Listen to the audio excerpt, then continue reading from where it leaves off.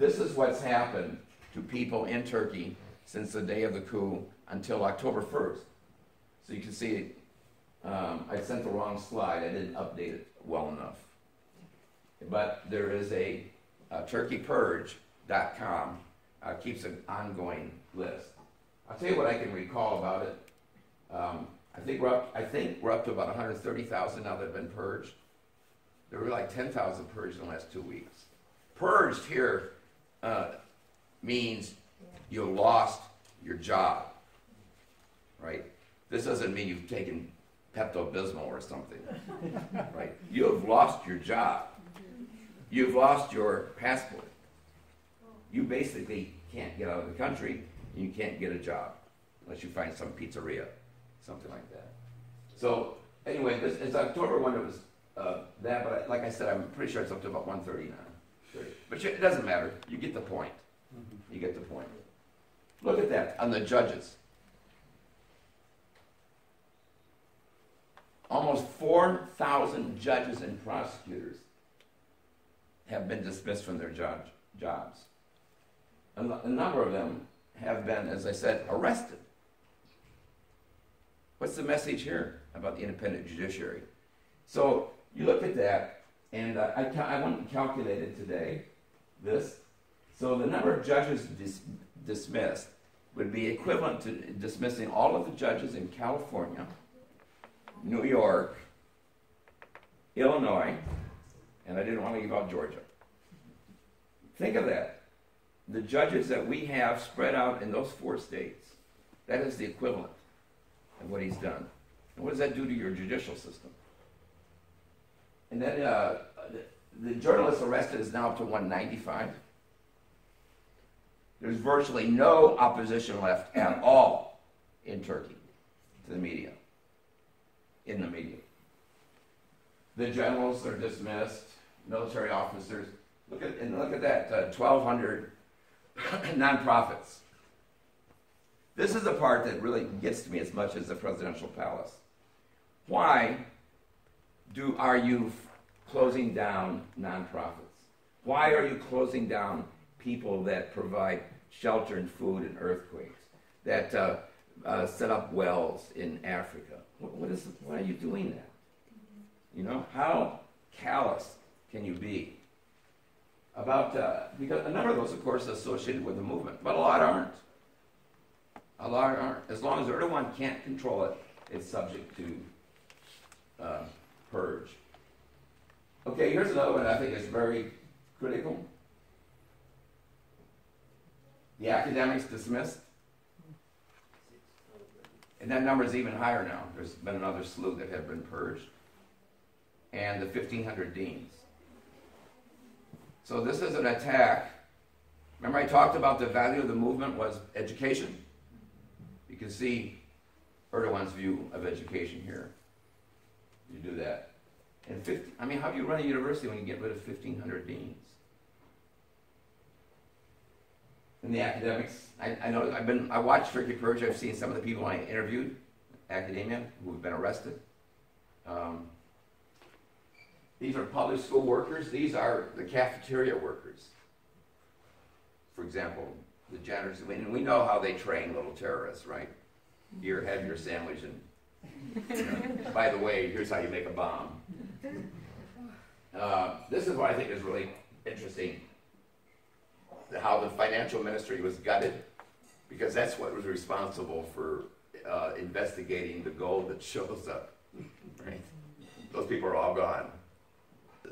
These people's livelihood are gone. You know, basically you're putting people out on the street in many respects. Or you're depending on people from outside the country to send money to keep you alive. 8,700 here, there's a lot more mayors. There are now no elected mayors in the Kurdish area. Erdogan's fired them all. I'm going to talk about the Kurd thing in a minute because this is really key about his agenda. And then 21,000 police officers fired. That's the equivalent of firing the entire police force in Chicago and LA. Pretty amazing stats, huh? And then not only do we have academics dismissed, but we have universities, schools, and dorms shut down. 2,000 of them, about a half, are related to the movement. Every movement school is now shut down. The dormitories were important because they were attached to the academic component here. Because the idea of the movement is to educate a lot of the kids that live out in rural areas who are poor. And of course, they don't have the money to commute or to have their car or any of that kind of stuff. So the dorms were set up so they could come to school for the semester, live at the school, and then go back home during the break and then come back. So it was a very important tool in terms of bringing the rural poor folks in to get educated. And of course, that's shut down. And the businesses, they figure anything that anybody that claims to be associated, that the government thinks is associated with is met, all that business has been seized. The estimate is about $100 billion worth of businesses have been seized. $100 billion worth of assets. So the movement sustains itself by the idea of tithing, right? The tithing idea we see in the Bible. And that is you contribute a tenth of your money, your resources, your time to the service of God. And the way the movement applied that was service of God here is helping our fellow folks. And we'll do that through education and all that. So people tithe. Actually, a lot of people gave more than the 10%. But this is, Gulen always said, always encouraged people to go into business. And the idea of going into business was that you could build up wealth that you could then donate to the movement. That was part of it. It's okay, you want to get, you can have your money, but make sure you give them a nice chunk of it back to the movement. And the budget was estimated to be a sociologist from University of Houston did a study about $1 billion a year in the movement stuff.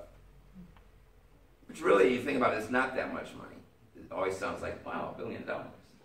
But you think about, I'll show you the map in a minute, of all the movement stuff that goes on around the world. It's not a lot, and that's why you find, like the people here that are volunteering with the movement, and really, nobody gets a lot of money out of the movement. This is people really dedicating their time. Now, 100 billion here. But this is number 3 that really hacks me off. Why do you shut down hospitals? I mean, what was the story on that? Why do you shut down hospitals? Simply because they're connected to the movement? What about all those people that have come in and been helped and won't be able to come in and get help? Why do you do that? How can you be so cynical? I don't like you politically, so I'm going to shut down every one of your hospitals. What if Obama had done that when he won the election? We just go, that doesn't make any sense. You can disagree, but you don't go around hurting third parties because you disagree. So, again, this statistic is a little out of date, but at this point, there were 40,000 people arrested. This means basically you're in jail. And then 80,000 detained, which means you're basically picked up for a few days and put on bond. You can go home, and then they'll come back when they feel like it and take you back to, sort of arbitrary. The one characteristic of everything that's here, no due process. No court hearing, nothing. So I can accuse you, I saw a book about Gulen on your desk. You obviously are a terrorist. The government will fire you, take you away. The United States did that. Remember we did that? That's how we got Guantanamo going. We did that with Afghanistan. Just neighbor might not like you, call up, report you. Or maybe you have a son that doesn't like you and wants your money. Who knows? But there's no end to the ingenuity of the evil that we humans perpetuate. No due process. All that court stuff they went through is gone. No due process. This is a dictator. It is true that July 15 was a coup, but it's Erdogan's coup. This was his coup against democracy in Turkey. on July 15th.